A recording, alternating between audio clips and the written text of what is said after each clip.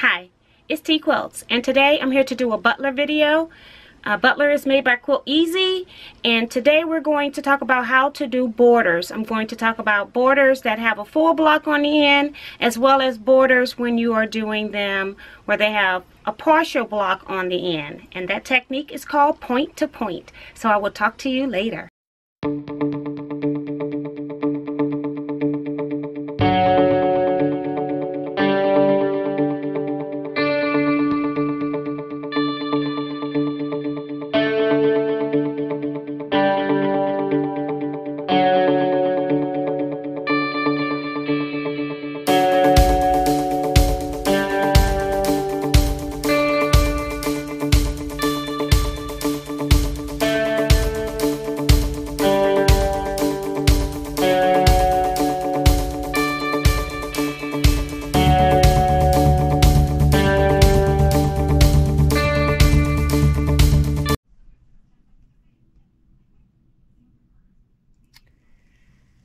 So I am showing you a section where I've already started quilting some of these rows here, and this row here I am doing the swirls. These swirls I found on a video by Jamie Wallen, and I got those into my string rows.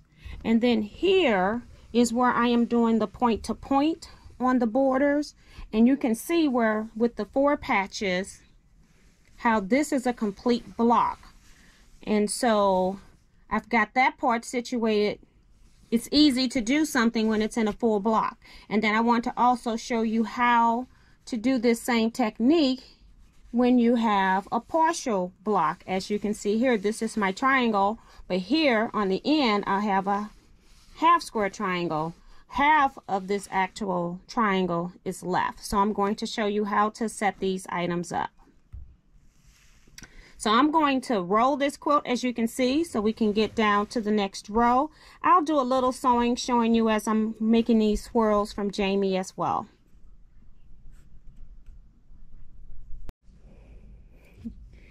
So I'm back. I have rolled the quilt top, and I am now going to do the freehand spirals here. And I'm just going to let this video run. Hopefully I don't have to speed it up. If it's less than 5 minutes, I'll go ahead and let it run. If it's more than that, then I'll speed it up a little bit toward the end. And here we go. I'm gonna just do a tacking stitch right here. And I am also going to put my needle down into the down position. And I want to get this little lint off. All right, so we're now gonna go ahead and quilt the spirals. As I said, I learned these spirals from watching a Jamie Wallen video. He did a tutorial on these on YouTube. So here we go.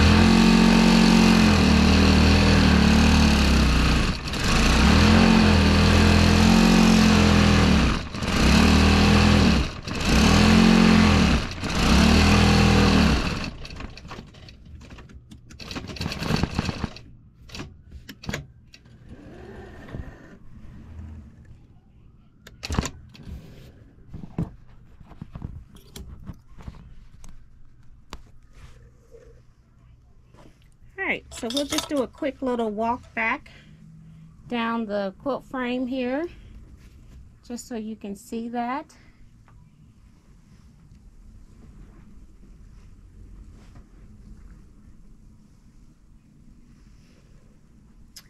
And we will also now trim our starting stitches. I just come back and wait till the end, because if I'm doing free motion, I just keep going.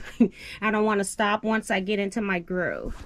So that's the row for the string row. And now we have to do this row here. That's for our blocks. So I am going to have to get another camera so I can show you what's going on at the top, because my camera on my machine is not going to be able to show you everything that I'm about to do here. So here you can see where I have this row that I want to now quilt, and I want to put a design in here that Butler is going to stitch out, and so I am now going to do the point to point on this. So first thing I need to do for point to point is I just need to tell it what pattern I want to stitch. So I'm going to go up to my screen here. See if I can zoom in a little bit. So I'm going to go over here, and I know you see this layout box, but that layout box is just anywhere. It's not aligned to anything right now. It was the last row that I did when I did the quilting, and that's going to actually disappear on us later. But what I want to go over here and do is I'm going to do my 4 patches first. Those are full, so I don't need to do anything special. I just need to go over here to patterns and pull up the pattern that I am going to put into the 4 patch blocks. And my point to point loops 3 is already selected because it's what I've been using. So I'm just going to go ahead and hit the OK. And it put it up here in this corner of the pattern layout box. And that's not going to matter when we're doing point to point.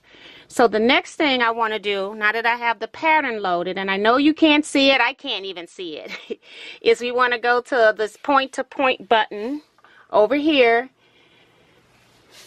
Right there, that's highlighted. That's point to point, and it's going to pull up this screen. And down here you've got the point to point where you want to start and end. It's already in start mode, so I don't have to hit it right now. But then I have this plus button. That's what I'm going to be hitting every time I say hit the plus.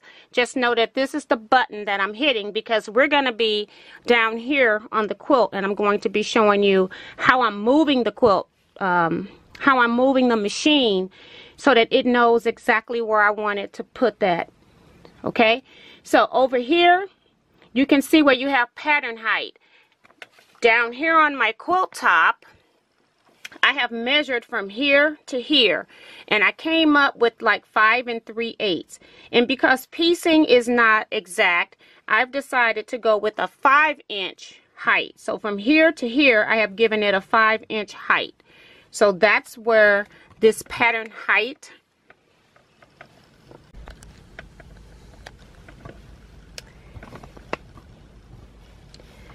Alright, so I had my battery go out. So as I was saying, I just want to make sure that you know that you need to change the height of this, and it's only coming in at the correct height because it remembers, since I haven't cut my machine off, this height. If I cut my machine off and pull this pattern in again, it's going to come in at the default height for that pattern. So this is very critical here. Okay, so I am going to go ahead and point you down, and remember, when I'm saying I'm hitting the plus sign, this is what I'm going to be hitting, because there is no reason for me to run 2 cameras for this, because this is just the only thing that we're going to be hitting until we get to the end, and we're going to hit this to end our point to point. So let me point you down.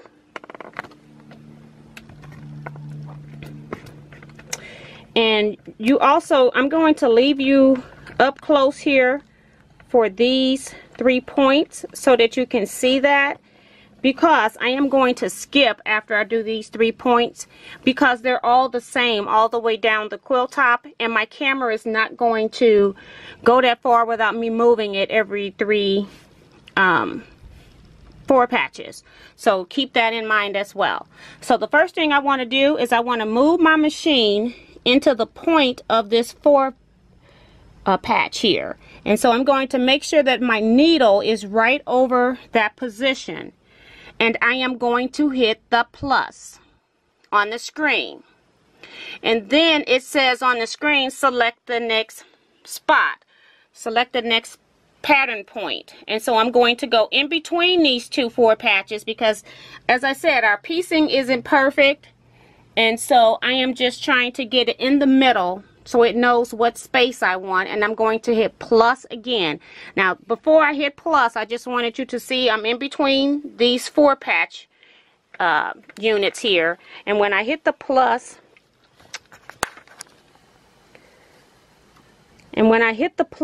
up on this screen, this pattern is going to now jump to the positions that I just told it to. So when I hit this plus, you saw that pattern jump from up in that upper left corner down to where it actually is on my frame down below. And when I go back down again here, I've just hit that plus, so I've got one of those patterns. So now I'm just going to move my machine. I've got to get in here so I can see where my needle point is around the camera, and I'm going to hit the plus. Pattern number 2 has jumped up on the screen, connected with pattern number 1. So now I'm just going to slide my machine down again in between those intersections of the 4 patches and hit the plus. So I'm just going to show you up on the screen where I've got those 3 units right there ready to be stitched out. So I am just going to continue this all the way down this quilt top.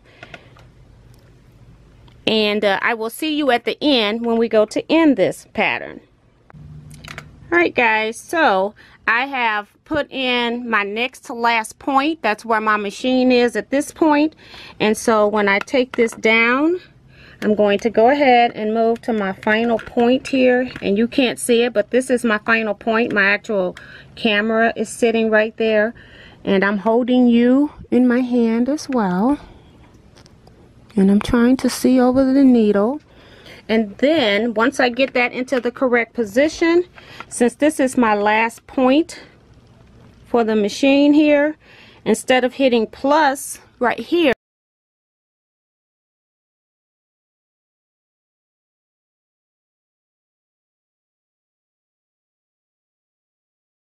I'm going to hit the point to point. And then it says select the next point for this pattern chain. So I have just ended that.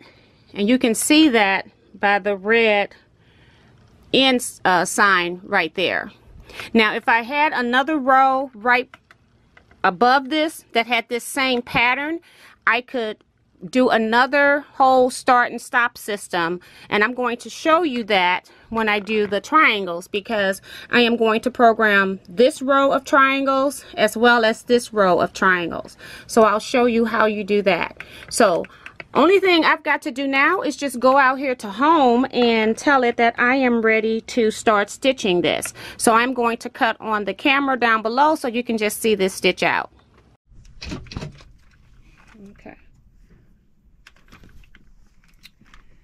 Alright, so I'm back, and one important thing to note is when I was free motion quilting, I had my needle position down. It is very important when you are doing digitized or computerized quilting that you have your needle up. So I have made sure that I've got my needle up, because if it needs to do any jump stitches, it's going to rip and tear your fabric. You should already know that by now, but I want to make sure that if you are doing a design where you've gone from computerized to hand sewing, that you need to make sure that you get that needle up and down at the appropriate times. And so I accidentally hit the start button by mistake. All I did was tied off my stitch, and it is starting the pattern for the first point to point design that I put in. So I'm just going to go ahead and hit the start button so it can continue to quilt.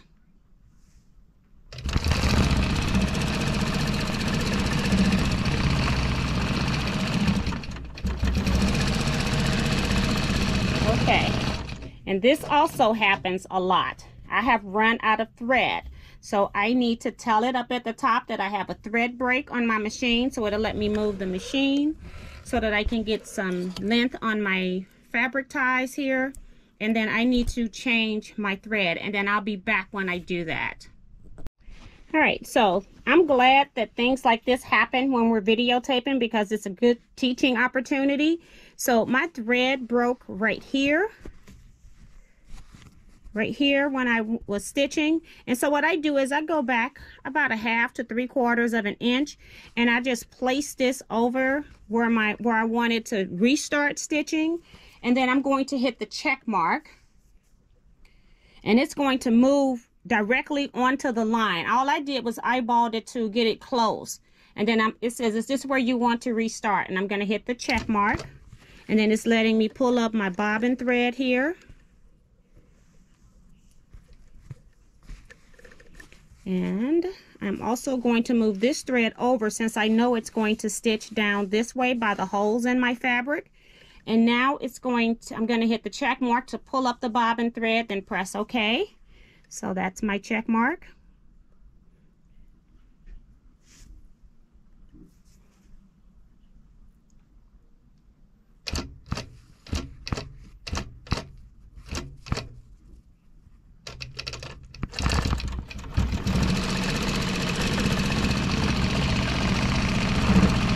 And now I can start clipping my threads here.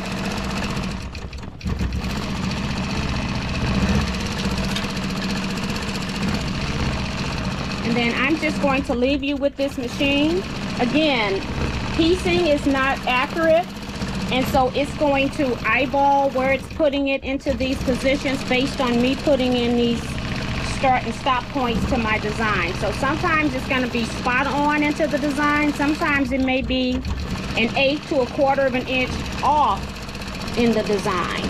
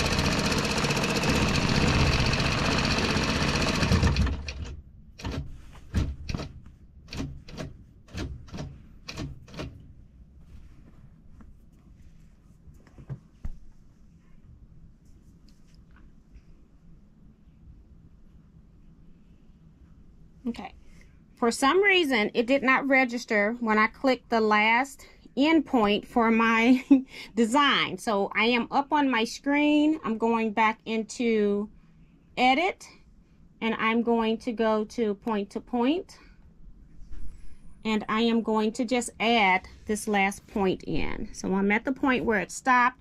I'm going to hit the plus, and then just go over here and hit it again. So you might want to hit the plus button and then hit end when you do your point to point. It's been a couple days since I've worked on this, and I couldn't remember that. So remember to hit the plus button and then hit to end your point to point to keep everything straight here. So now I'm going to go back and we're going to go to home. Well, we're going to go to back to edit, and I'm actually going to go ahead and delete the ones that I have already put in, and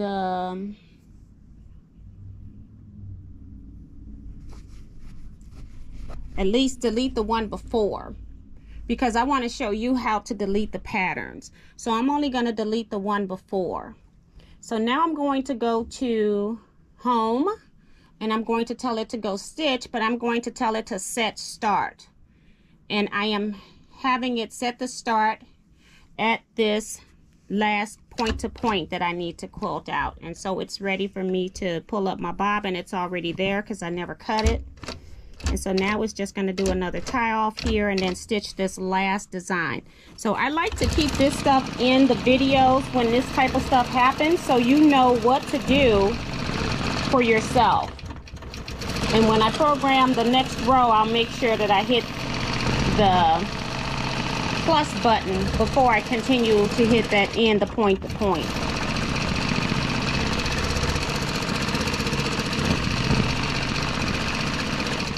And that's my last one stitching out. Now it's going to do my tie off stitches. So now I'm going to cut this thread, and then I'm going to get the head of the machine back down to the other end so we can program in the next part. So I am going to cut you here for a second. All right, so now we're back up on our screen, and we've got all of these designs in here. I need to now take all of those designs out. So I'm going to go to the edit screen, and then on the edit screen, it's going to highlight your pattern, and all you have to do is go over here and hit minus to minus all of those patterns out. It is critical that you do this step, otherwise it's going to think it's part of the next sewing cycle. All right, so now because we have a design where we have a partial area here, we've now got to go in here and tell it that this is our layout. So we definitely need to do a layout on this. If you're doing a regular border and you're doing point to point, you don't have to do a border layout. But because we're going to have to do half of a design here, we need to tell it exactly where this layout starts and ends. So in order to do that, back up to the top here, we're going to go to layout. When I'm on the layout screen, let's see how many layouts do I have. I have just the one. So we're great with that. So now what I want to do is hit a plus right here to tell it that I want to do a layout. Okay, so that other box you saw was the area of the quilt that I could quilt in. So I've hit the plus for the layout button. Down here, I am going exactly where the seam starts and ends. I am going to find that position because it's telling me to set the first point in the pattern box. And so I am over that area, and now I am going to hit the plus on the screen.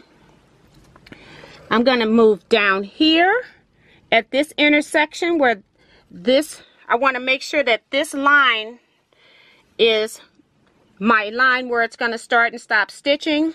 I'm going to put my dot over where these two rows intersect along this border. I'm going to hit the plus again, not the check mark, the plus, because I need to go down to the far end of this quilt and do the exact same thing down there. So you're not going to see the detail, but I'm just going to show it to you. You'll see the machine move. I'm down here, right over that intersection, looking at where my needle is. I'm hitting the plus, and then I'm going to go up and do the exact same thing at the top. And this is where I'm going to hit the check mark to end.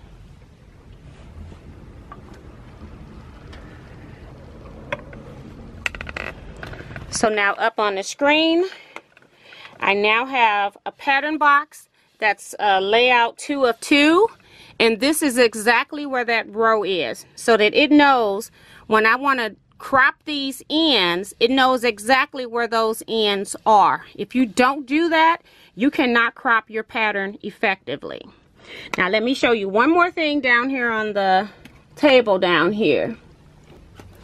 So the first thing I did when I was making this design is that I measured how long it is from here to there. And it is going to be an approximate again because they're not perfect. But my measurements was 5 3/4 inches. So keep that in mind, 5 3/4 inches from here to here. So what I want to do is put my 5 3/4 inch right here at this intersection right here, keeping it straight, and I want to go out there, keeping it straight, and I just want to put a little mark out here with my chalk so that I know where that intersection is. And I don't know if you can see the chalk mark here. It's going to come off as I'm quilting. And then I want to do the same thing on the top and bottom here, and also down on the end of the quilt top. So 5 3/4 at the point, and then use my marker. So I'll do that down on the other end and be right back. Alright, so I have everything marked now. These are actually going to be my start points. It's important that we mark those. So now back up on the screen, we are now ready to add our pattern in. So we're going to go to edit. Actually, we're going to go to patterns, I'm sorry. And I've got the other design in a different folder. So I don't think it'll come up under recent. Let's see if it will. No, point to point does not come up under recent. So I'm going to go back to patterns and just hit on filter. And then I want to go to point to point. For some reason I got two different folders. I'm going to have to combine. This is the design here. It's called Point to Point Fun 6A. Is what I want to put into that triangle section. So I'm just going to go ahead and select that pattern by hitting the check mark. And now you can see that pattern is up on my screen. Again, it's way smaller than I want. It's not even in the right position. And when I put the first point to point in, it's going to jump down. You saw that on the other screen. So I now want to go into point to point, so I'm going to hit that, and you can see my point to point is now highlighted. Again, you see my plus button, and you see this size. The size is coming up at 5 because that's the last size that I put in. For this one, we want this one to be 2.5. So I'm going to type that in, 2.5, and hit the check mark. So now the height down here is actually like 2 3/4, but I'm doing 2 1/2 on my triangle height. So now I'm going to move my machine head. So I'm moving my machine head so that my needle is over this first plus that I chalked in, because I don't have that. This is where this triangle point would meet if it was another pattern here. So that's where I'm going to hit the plus button. And then I'm going to move into this actual point that I wanted to stop that pattern and hit the plus button. Now, up on the screen, you can see where this is my layout box, but my piece is hanging off the end, and that is exactly what we want. Okay, so now I'm going to continue to add points all the way down. So I am going to do that again. You all know you're not going to be able to see me do this entire thing. So I've just hit that point button for that one. And so I am just going to work my way down the quilt top, hitting the button. Plus. Plus.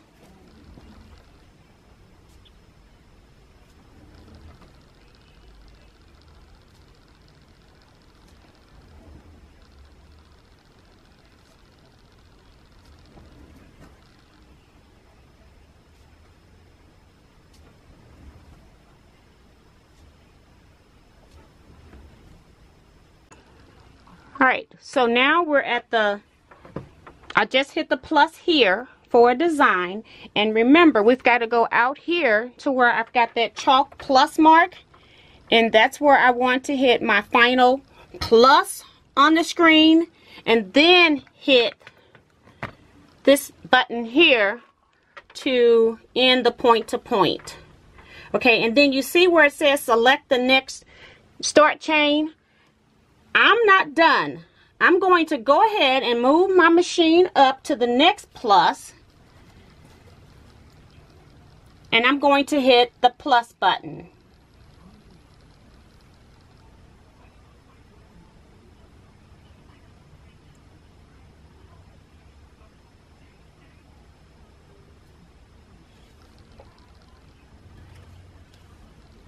Then I'm going to move it into the next position and hit the plus. Okay, you saw up on the screen, let me make sure this is real clear here. Zoom in so you can see this. When I hit the first plus button, it looks like nothing happened. When I hit the second plus button, it dropped the piece into position, and now all I got to do is go back down, and notice that it also rotated all on its own. I didn't tell it to rotate or anything. It's smart enough to know what's going on, which I really love. So I am going to go ahead and do this back down the quilt top, and then I'll show you when it's stitching out. Okay. So I know I said I was going to come back when it was at the stitch out. I was being a little premature. I need to crop these ends so you can see where this design here is the last one I put in. It's already highlighted for me. So what I'm going to do is go over here to the crop button, which is right here. And I'm going to tell it to do the first crop.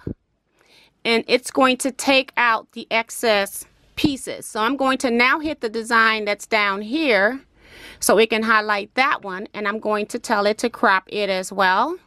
And then when I hit the third design over to the left, I want you to come back and look over here, and you can see where that has been cropped to my layout box. That's why it's important for you to have the layout box. And so I'm going to continue that cropping again so I can get this other side. And then this bottom one here is my last one. I want it to crop. All right. So now that design is now ready to stitch out. And again, I'm going to leave you on with my GoPro. I'm hoping that I've got enough battery for you all to see this entire thing. Remember to have your needle in the up position because it's going to do a jump stitch. When it finishes stitching here, it's going to jump and do the next stitching. So please keep that in mind. All right, so I'm down here with my GoPro now, and I am going to go to home, and I am going to go, and we're going to hit the check mark so it can start stitching out this design. So you can see this is where I told it that my layout box, or approximate space of my layout box, and so that's where it's going. I'm going to go ahead and hit the check mark. It's going to do my tie off stitches, and then it's going to start stitching the actual design.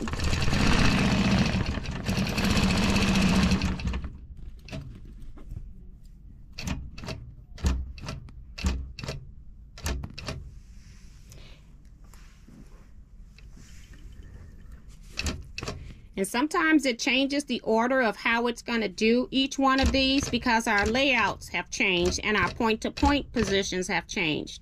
That's one thing I can't change in Butler is, I guess I could change the order when we stitch out, but you don't know the order until it actually stitch unless you're going to run it with your needle not engaged.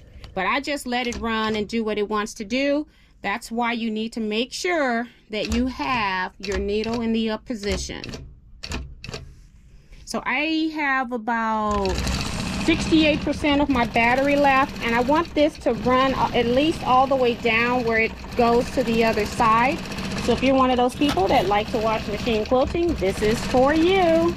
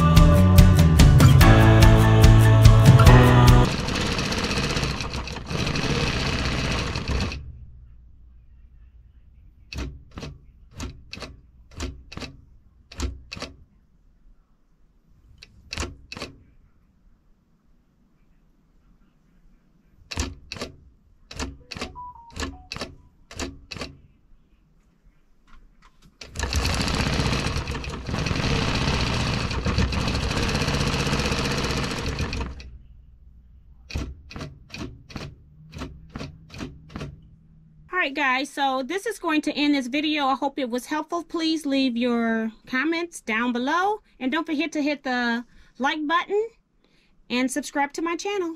Bye-bye.